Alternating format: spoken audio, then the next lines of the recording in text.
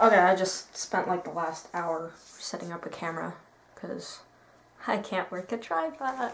Alright, I'm gonna do this now. One take. Let's see if I can. Yes. First question from Anonymous, who asked me, favorite song? I don't know. I've been listening to the Once More with Feelings soundtrack a lot, and I will go with that, yeah. I'm not gonna pick one song, because, no. Who would do that? Question, why are you so cute? Well, that was Teresa. Question, why are you so cute? I'm not gonna answer that, Teresa, because I should ask you the same thing. Next question, also from a gray face. Q&A, when did you join Tumblr, and what fandoms were you at first involved with? I joined Tumblr, I think it was around this time last year. I know that I was more into Supernatural, Doctor Who, that kind of thing. But Buffy and Firefly were like the two fandoms that were oldest and closest to my heart, so I guess I would say those four. I didn't discover a lot of the things that I'm interested in now until later on in the year, so that was nice. Alright, next question is, two of them are from Julie, who asked, if you could be any food item, what would you be? I would be, you know the stuff in the back of the fridge that no one ever touches, like the leftovers that are really moldy and uneaten? I would be the thing behind that, because that means that I would never get eaten. I would just sort of develop into my own personal ecosystem, and that would be pretty cool. Just saying. That was a weird answer, I'm sorry. Second question, if you had the opportunity to use the communication stones to spend a day on Destiny, would you try to have a conversation with Rush, or just avoid him for fear of being mocked?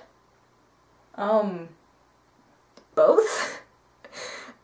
I mean, smart people are just kind of intimidating. People in general are kind of intimidating. I would probably spend the entire day mustering up the courage to talk to him, and he'd probably just be like, well, if you're not gonna help, then leave. And I would go, okay. It would be fascinating to have a conversation with him, but I don't know if he would tolerate me, because I'm not a math person. Yeah, okay. That's my answer. Mandarini asked the next question. How did you discover the Slenderverse? Well, I heard about this wacky thing called the Slender Man, and I made the mistake of looking it up one night and not getting sleep, and then I discovered that, hey, there were video series about it, and if that's a good question. I don't know why I watched them. I mean, the thing kind of freaked me out,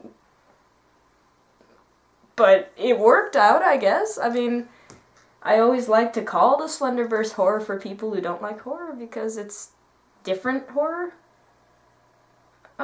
I mean, okay, I guess, like, I like stories that aren't told in conventional ways, and Marble Hornets and those types of series, they take very unconventional formats, and I thought that was really cool and worth sticking with, and I guess that's how that happened. Someone probably told me about the Slenderman or something, I don't remember, but there you have it. My thrilling tale. Next question is Anani again. Are you or ever have been a unicorn?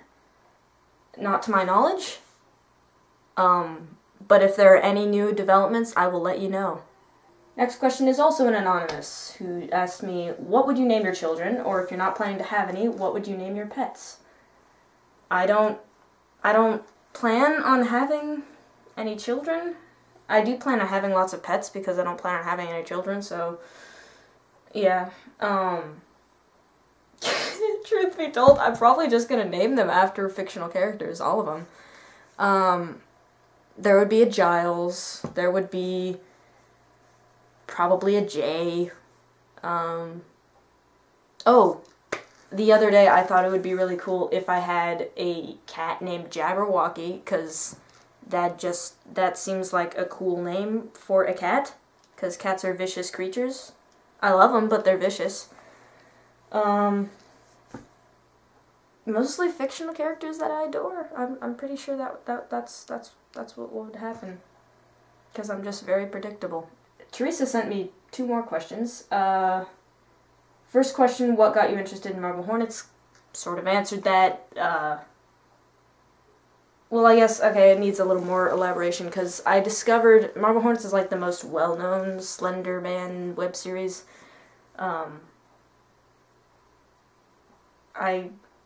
Well, okay, the second question she sent me was, which Slendy creepy web series did you get into first? And that needs some elaboration, because when I first started watching Marble Hornets, I got it till entry 5. Before the distortion noise freaked me out so much, I closed Firefox and slammed my laptop shut and just went, no. And I didn't have the guts to go back to it, because it was just, I don't know, something about it just kind of terrified me a lot, and I didn't like it at all. But I still wanted to look into it because it seemed really intriguing to me, so I decided that first I would watch a less scary Slender series. And I did a little bit of research, and it said that Everyman Hybrid was a little bit less scary because there was a group of people instead of one guy with a camera. So I decided to watch that instead because it said it was a little less scary. It was not less scary. It was more or less a different type of scary, because Marble Hornets has the whole minimalism, loneliness, isolation feel, and Everyman Hybrid, there's a group of people, but there's like a lot of really fucked up stuff happens. I mean, okay. Like, it was a different kind of fear. It was not as subtle. That's not necessarily bad. It wasn't the same style. But I watched through the current entries of Everyman Hybrid, and then I went back to Marble Hornets. And for a while I flip-flopped between which I liked better, because they were both just so different. But I think right now Marble Hornets holds a very special place in my heart for many reasons that you guys have probably all heard before and don't want to hear me talking about again, so I'm gonna move on. Here's a question from Jay, who asks, what would you do if you found out I'm secretly Troy? I would scream and cry, probably. I don't know what I would do. This is such a weird question. What the hell? I don't know what I would do. There's your answer. I'm sorry. Last one was from John. Wait, there were three from John. Thank you, John.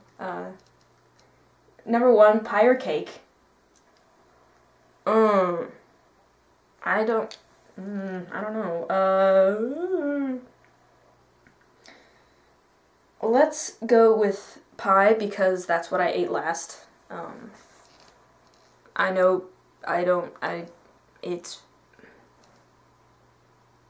Yes, pie. 2, favorite movie of the year? Why? Like, do you mean movie that came out this year or movie that I watched this year? To be safe, I'll go with what came out this year, because I watched a lot of movies this year. I'll go with Much Ado About Nothing, the black and white Whedon version, of course, because I saw it in theater 3 times, and it was really good, and I liked the direction, and the actors were like a big old family, and you could tell that they were having fun making it, and it was just great. I liked it. It was good. Oh, unless you mean favorite movie of this year, in which case, I don't have one yet, because it's 2014 now. I'm gonna delete that. Last question, also from John, what made you fall in love with Buffy? Well,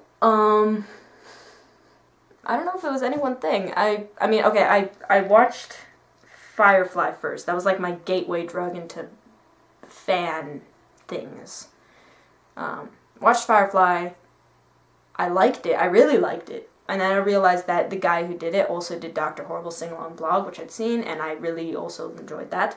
So I decided to look up all the other stuff he'd done, and I discovered Buffy, Angel, and Dollhouse. And I watched Dollhouse first because it was shorter and therefore less of a commitment. Because there was like 12 seasons of Buffy and Angel combined, and I was like, I don't know if I'm ready for that. But then I just did it one day, and that was a good decision. I mean, I don't know. It's just such a good show. I never get tired of talking about how much I love that show and how much it changed me and helped me through bad times. But it did, and that was good. I don't know what made me fall in love with it. I mean, well, first of all, the dialogue. That was like the first thing I noticed.